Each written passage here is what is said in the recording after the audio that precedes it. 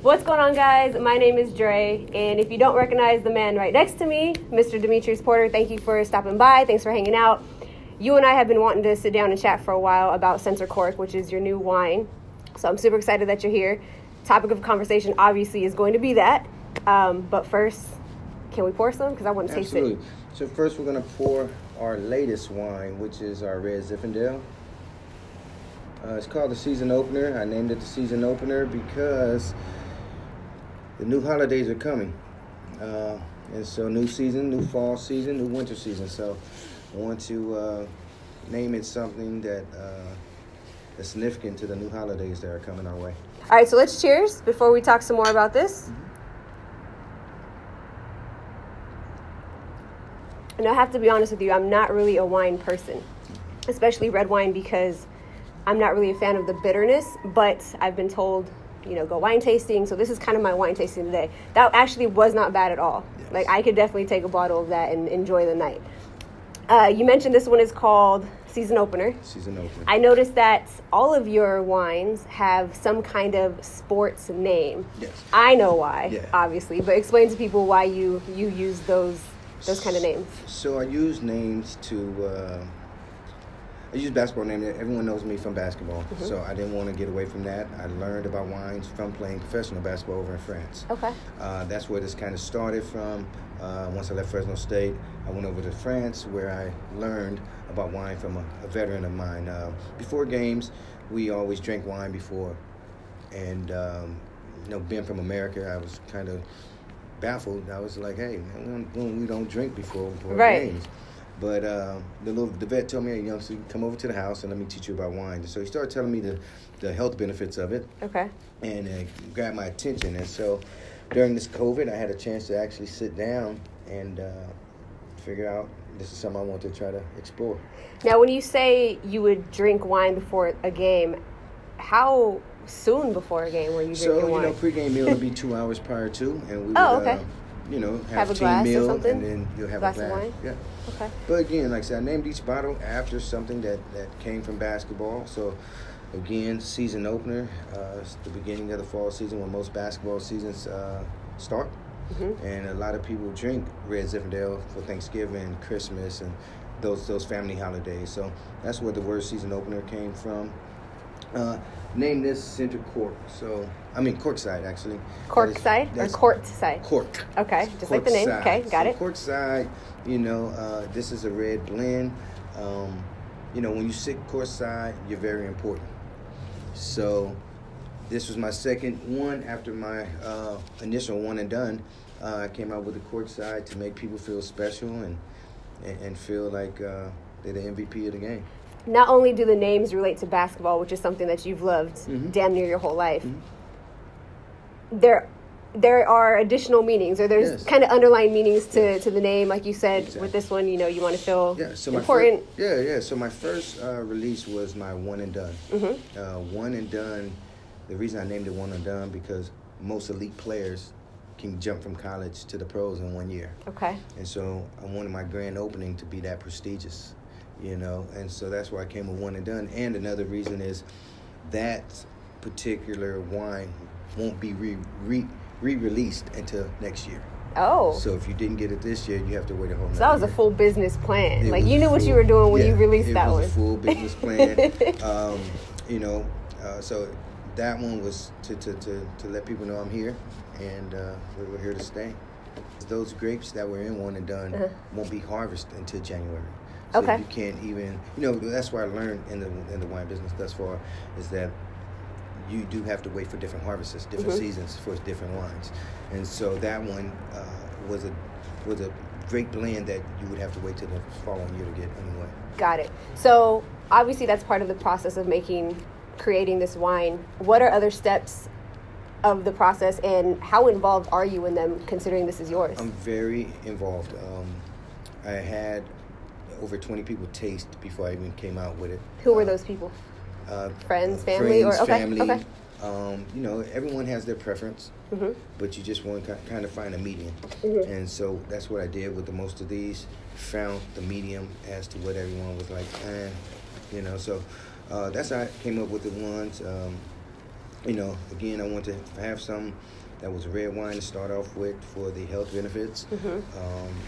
Red wine also pairs well with food, and this is the season for red. Season for red usually goes to the new year, from now to the new year. You have released more than just these two, correct? Yeah, I have released three total. The one and done, this one, the cork side, and season opener. Okay. Our next release, we will be releasing in the future Moscato, which is called a crossover, because we go from dark to light. Yes, so we have. That's genius. Yeah. So we have the crossover because we're going from dark to light. Okay. We have rosé because to me it seems like something you celebrate, so we're calling that the tip off. So we named that the tip off, and then we have the organic Cabernet. Okay, yeah, I saw that. Yeah, and that is something totally different from all of it, so we call that the skybox. Where you up away from everybody. I love it. You're in your own box, your own world. So you talked about being in France, and that's kind of what got you into this wine thing, but obviously it took you some time to be able to get to the level of creating your own wine. Why did you want to create that wine? Was it just because of the experience that you had, or was it you just kind of something itching at you for a while? No, the experience, and I saw how wine brought people together. Okay. Which is weird, but I've always played a team sport. I've always been around people, and I'm a social bug myself, so wine seemed like it was always used for a celebration or a time to bring people together. Okay. And so that's why I kind of wanted to do it, especially at the time when I wanted to move forward with this. We were in the COVID, and we couldn't see our families, we couldn't see our friends, and so it was kind of the perfect time to come up with something that kind of unified everyone. About 2 weeks ago, I think you posted something along the lines of being sold out. People who know you, they like you, they want to support you. Obviously, that led to you being sold out. What does that support mean to you, and how does it just make everything that much better? It means a lot, because I was very fearful when I first came out. With the wine. Okay. I didn't know how Fresno would take it, how much support I would get. Okay. But I sold out in 6 weeks. It's Insane. And so even this bottle so far, we've been selling well, and so it's been going way better than what I thought. Honestly, I didn't think it was going to take like this. I heard that you hand deliver some bottles. I sent you a video of someone that I know who was super excited that when he ordered a bottle of wine, the next day you showed up to deliver it. Little things like that make a big impression on a business. Yes. So why is that important for you to, just connect with your client like that? It is very important because Fresno is a small community, and to me, Fresno, we're family. And so when the customer supported me, I wanted to personally thank them myself by delivering it to them myself. And a lot of them were shocked, like, wow, the owner is delivering? And as long as I can, I want to continue to do that, because it's a thank you to them, and you're developing a relationship, building another relationship that can last and continue to grow your business. All right, so you finished yours. Let me finish this last drink. But while I finish this, I do want to ask you, is this made locally? No, it's actually come from Sonoma in Harrisburg. I connected with a guy by the name of Dave Scheitz, who is from Fresno, but he owns a winery out in the northern region, and we connected. It's kind of weird. I'll tell you this quick story how it all came about. So my assistant coach at Washington Union, the year that we won a state championship, worked for a wine company, got into wine heavy, and I saw a post that he paired a food and some wine together. I said, Ken, I'm interested in starting my own private label. Can you help me? And so he connected me to Dave, who is also a local guy, but his winery, again, is out in Hillsburg in Northern California. So talked to Dave, we did our tasting and came up with the right taste that we want, and 9 months later, we're here. That's actually not a long time spent, the whole process. It was a quick process for you. So with something that moves that quickly, how are you, were you prepared for it? No, you never prepare for it, but after it happens, you hope your second, third, fourth, fifth bottle is as tasteful first. I had got a lot of great comments from those who have tasted, and so you want to back it up with great quality wine. So you're always kind of hoping that this one hits like that one. So when you got that great feedback from the first release, which was a one and done, correct? Mm-hmm. Was that when you said, okay, we're going to go ahead and do the second one, or did you have this planned out? So you waited for I knew the response. what I wanted. I knew I had a list of ones that I wanted, specific flavors. Okay. And I'll pour this because of one and done, I wanted to come up with something that's pretty similar to the one and done. Okay. And this is the Cuvée, is another red blend, which the one and done was. So, again, this one is a little bit more drier, a little bit more spicy. This one, the one that you just poured? Yeah, a little sweeter. Cheers. Cheers.